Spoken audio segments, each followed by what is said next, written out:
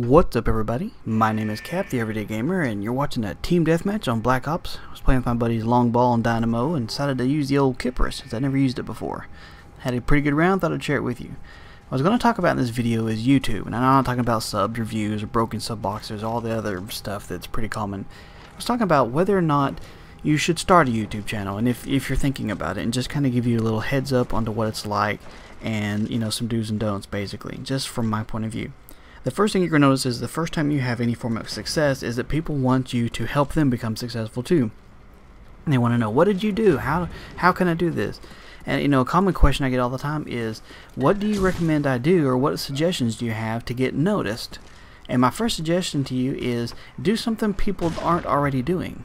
I'm sorry, but if your first video you're going to do is your Minecraft Let's Play series, or you just playing Minecraft like everybody else is, you're not going to get noticed unless there's just something really stands out about your personality, because everybody's doing that.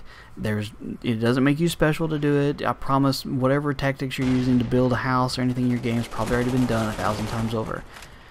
Doing something different on YouTube is the best way to get noticed, and personality is a big portion of that. You can't just play some random game nobody's ever heard of and then it's like, oh, okay, well, nobody's doing me playing Pilot Wings on the old NES or whatever. That'll make me blow up. No, not necessarily. It's got to be a combination of something people actually want to watch and you having a personality that can attract that style of, target audience. Now, one of the other things you need to do is to set a realistic goal when you start YouTube. If your goal is to make money, you're already starting off wrong. It takes a lot of work to make any money off YouTube, and it's really not that much. I mean, yeah, there's some guys out there that make a crap ton of money doing this, but that's all they do. And they average millions and millions of views every week, and it takes up all of their free time. You know who they are. And, I average 300 to 350,000 views every month, and I'm by no means raking in cash. It's nice to have an extra little bonus and some spending money, but and that's a lot. 350,000 views for any channel is big. It really is. It takes a lot of work to get there. And something else about YouTube is it's about luck, skill, and timing. You've got to get lucky. You've got to hit at that perfect spot, and I don't even know when that is.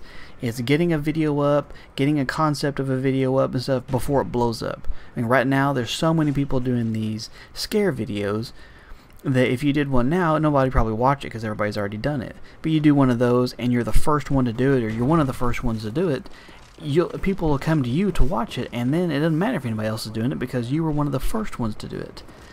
And that's just a big thing about that there.